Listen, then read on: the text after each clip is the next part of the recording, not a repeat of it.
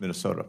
All right. Well, thank you so much, Chairman Hickenlooper, for having this hearing, as well as Senator Blackburn, and thank you to Chair Cantwell and as well as Ranking Member Cruz. I care a lot about this subject. I guess I'd start with you, Ms. Mani. As you know, Senator Cruz and I lead the Take It Down Act, and we've actually passed the bill through the committee, through the Commerce Committee, and I'm feeling very good. We had some issues we had to work out on the floor, and I think we have resolved these so we can actually pass this bill, and I think you know the reason for this more than anyone. Just when you look out from your personal situation, in 2016, 1 in 25 Americans reported being threatened with or being a victim of revenge porn. Now, 8 years later, that number is 1 in 8. Meanwhile, the proliferation of AI-generated deepfakes is making this problem worse. Approximately 96% of deepfake videos circulating online are non-consensual porn. I know, and you testified about your daughter, and I am so sorry about what happened to her. And as you know, our bill would ban the non-consensual publication of intimate images, real or deepfake, and require the platforms to take the images down within 48 hours notice.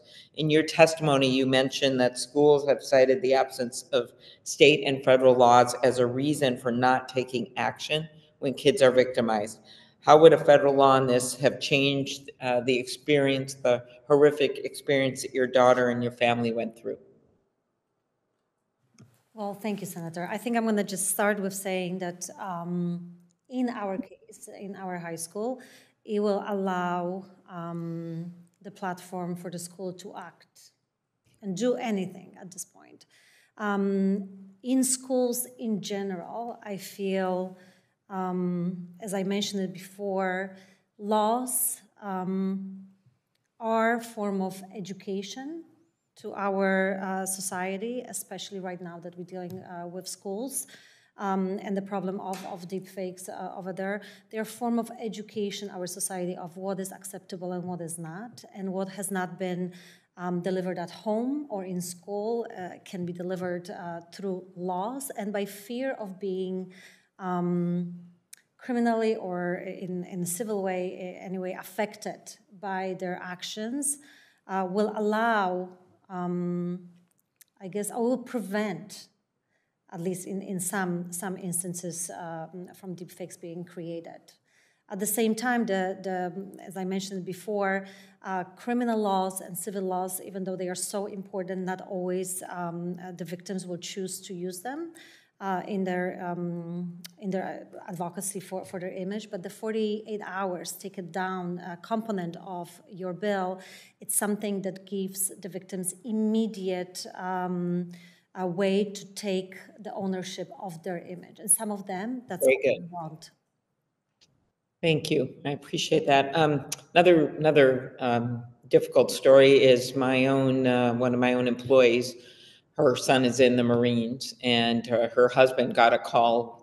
Someone had scraped the son's voice off the internet and left this very believable message and talked to the dad and said, "Dad, I need help. I need help.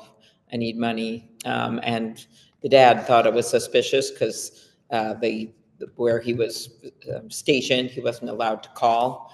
And anyway, I've looked into this a lot, and it was, of course, a fake call. And we're starting to see families of people in the military preyed upon. And it only takes a few seconds of audio to clone a voice using AI. Criminals can pull the sample from public sources, as we know, like social media. As a result, AI-enabled scams are becoming far too common. Dr. Freed, while there is technology to detect synthetic images and videos, I'm concerned we're behind on finding ways to detect a synthetic voice when it's heard over the phone. How can the federal government best leverage available technology to verify the authenticity of audio, particularly in cases where a consumer does not have access to metadata? Yeah, Senator, you're right to be concerned. The problem with the telephone is the quality of the audio that comes over is quite degraded as opposed to, for example, a YouTube video or a TikTok video, and that inherently makes detection very difficult. Also, there are serious privacy concerns. Are we going to listen to everybody's phone call and monitor that for a deep fake or not? So I think the burden here has to shift to the producers. If you're an AI company, and you heard this from my colleague here, and you're allowing anybody to clone anybody's voice by simply clicking a box that says, I have permission to use their voice, you're the one who's on the hook for this. So going after the telecoms, look, we haven't been able to get them to stop the spam calls. So why do we think we're going to get them to stop the AI frauds? So I think we have to go after the source of the creation of these deepfake audios. All right, well, thank you. I see Senator Markey's face on the screen, so I will forego any additional questions. So thank you, and thank you, Mr. Chairman. Thank you, Senator Klobuchar. Senator Markey.